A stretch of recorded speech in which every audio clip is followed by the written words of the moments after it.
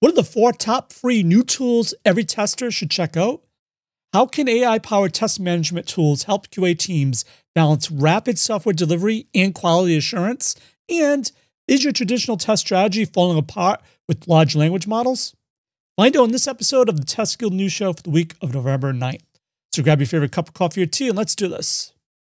Hey, before we get into the news, I want to thank this week's sponsor, ZAPTEST AI, an AI-driven platform that can help you supercharge your automation efforts.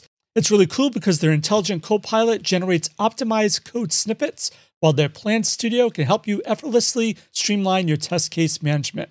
And what's even better is you can experience the power of AI in action with their risk-free 6-month proof of concept featuring a dedicated ZAP expert at no upfront costs.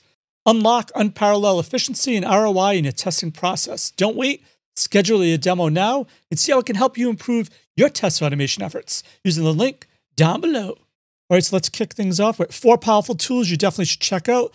So I just dropped a new podcast episode where I go over the top free tools testers need to try, and they're all available on testguild.com. And I go through a full breakdown of each tool, but let's check out each one right now really quick on the website. The first one is the Test Guild Tool Matcher. This helps users quickly find the right testing framework or solution by answering a few targeted questions, no vendor bias, no endless research.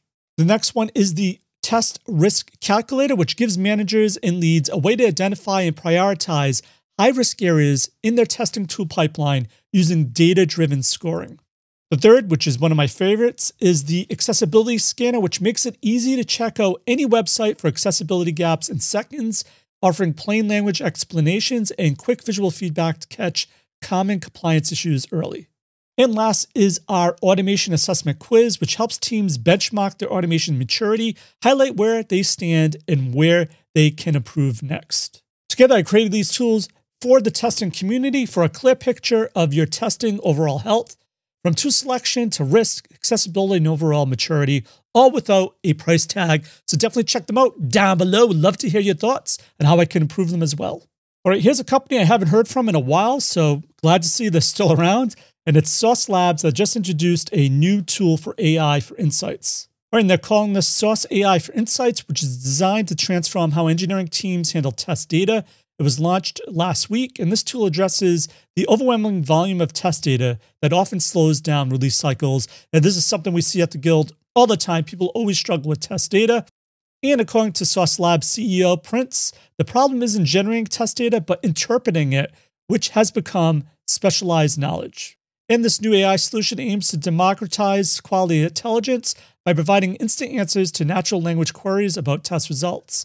The company reports that teams using this beta version have seen dramatic improvements, including 99% faster identification, according to them, of root cause and debugging time reduced from hours to minutes.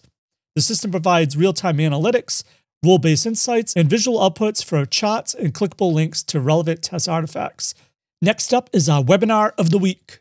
If you're looking to get hands-on with AI in your testing workflow, BrowserStack's upcoming webinar with the Test Guild might give you practical insights that you can use right away. So in this webinar, Raul is joining us to go over how AI-powered test management can help QA teams balance rapid software delivery with quality assurance. He's going to go over many things, but one of them is going to demonstrate how BrowserStack's test management platform uses AI agents to enhance the entire testing workflow from planning and creation to execution, maintenance, and validation. And they tell me that their AI solution is built with true AI engineering for context and accuracy rather than simple GPT wrappers. So you definitely want to attend live to see some demos of AI applications and testing workflows and learn how real-time analytics can help your team identify issues earlier and improve testing decisions. And as always, I highly recommend you join us using that link down below. Register now. Even if you can't make it, make sure to register down below because you'll receive a recording of the event in a day or so.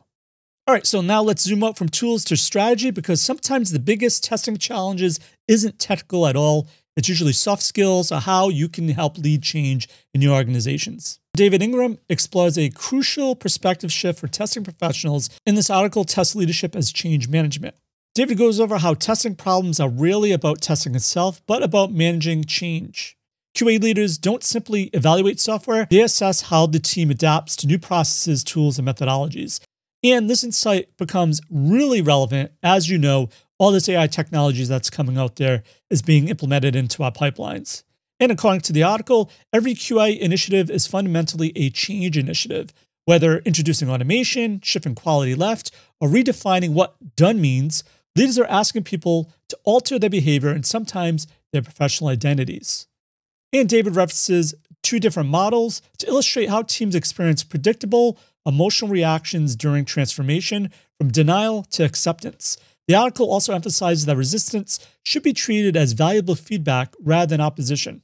And for effective change management, David recommends involving team members early, starting with pilot projects, normalizing iterations, maintaining transparent communication, and positioning a new technology as a partner rather than replacement. Really great point, and you can read more about it using the links down below.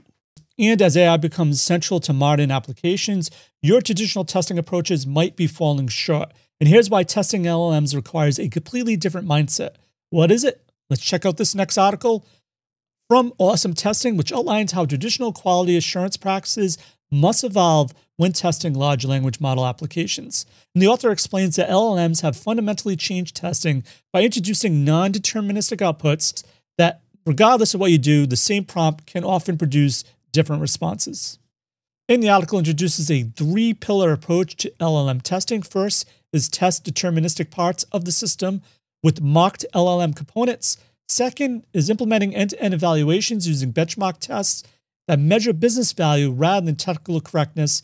And the third is establishing robust testing in production through user feedback loops, A/B testing, and comprehensive observability.